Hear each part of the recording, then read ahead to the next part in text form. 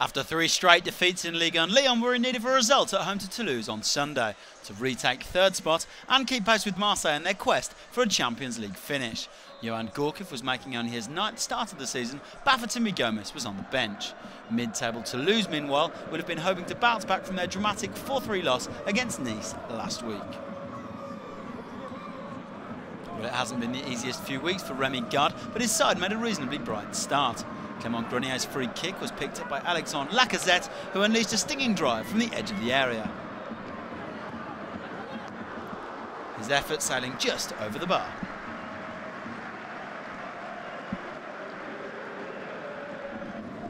Well, Grenier involved again here in the 8th minute. Lyon keeping hold of the ball and sweeping it out left to LACAZETTE. He turned brilliantly inside Pavel Ninkov before pulling across the face of goal, and Grenier got to the far post to slide home. Grenier with his 4th of the season and his first here at Gerland since back in September. LACAZETTE doing the legwork, the ball taking a slight deflection and Grenier on hand to make it 1-0 to Lyon.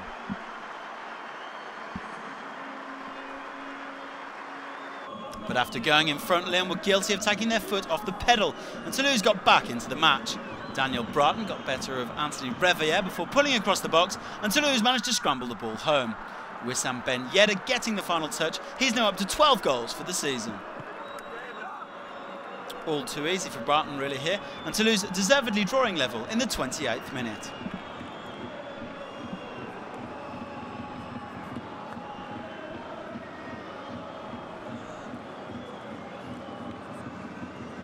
The injured LACAZETTE had to be replaced just after the half-hour mark, which meant that Bafetimbi GOMIS made his appearance perhaps earlier than he was expecting.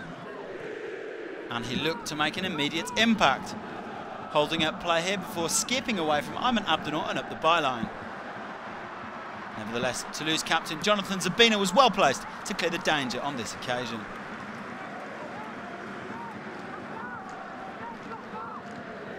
One all at half-time then, with whistles ringing out at Gerland after a relatively poor first-half performance from Lyon. REVEILLERE meanwhile replaced by GERLAND. Well, Lyon started the second half in the right way though, by restoring their lead.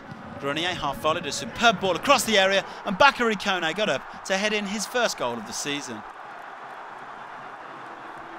Well, how about this for an assist from Grenier? Lovely control, wonderful technique, and a fine finish from the Burkinabe at the back post.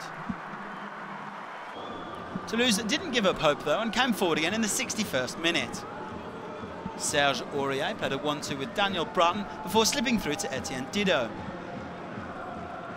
And his chip across the box fell for Frank Tabernou, whose spectacular effort whistled just wide of the post.